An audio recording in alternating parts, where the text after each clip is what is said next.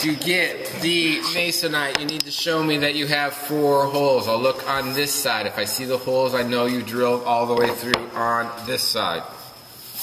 I'll give you one of these. How you do that is you follow these directions. You're going to measure 3 1/4 that way and put a mark. 3 1/4 from the other side and put a mark.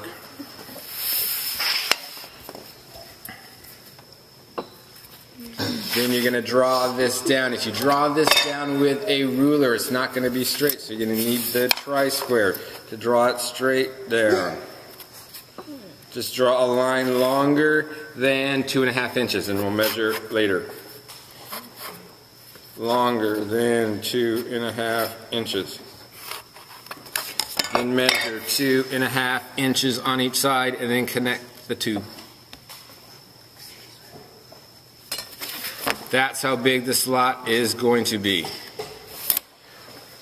You're going to cut this slot at the jigsaw. We need 4 lines to cut at the jigsaw.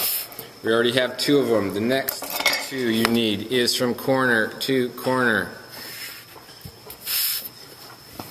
Then you're going to need to number the lines. The reason you number the lines is those is the order of how you're going to cut at the jigsaw. 1, 2, 3, 4.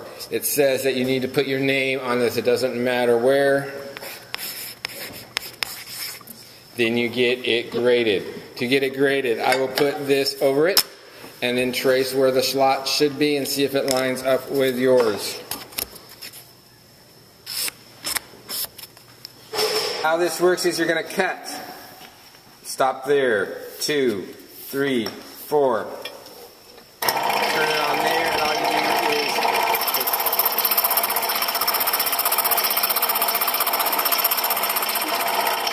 pull it out.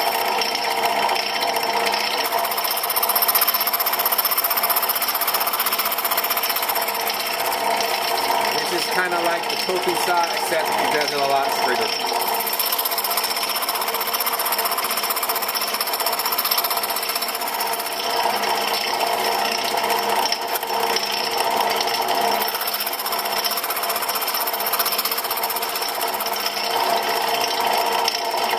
You're going to need to do something with these 2 pieces. If you have more than 2 pieces, that means you did not go in the 1, 2, 3, 4 step. Make sure you cut them in order that you wrote the numbers.